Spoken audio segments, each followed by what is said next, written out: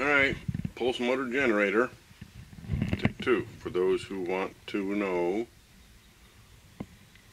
and I don't know how it works. But first we're going to use house power. I use my battery for another project that's out in the workshop.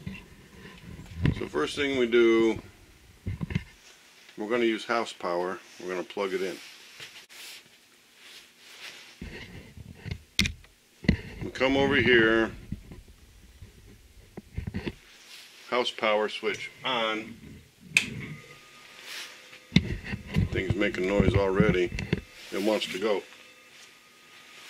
Give it a spin. Woohoo!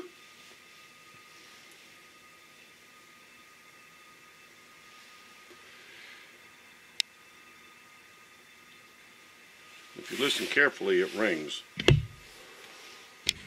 Let's get a close-up on that, but not a zoom. I mean actual close-up. You can hear the ringing.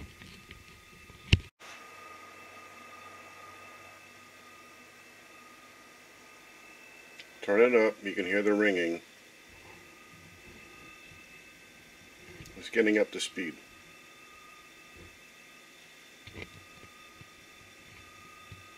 Now on the electronic panel, all the lights are on because I have no load. There's no load. It's not charging anything, but those neon lights that require at least 120 volts AC to light are lit. Kind of hard to see unless I turn all the lights off, but they're on.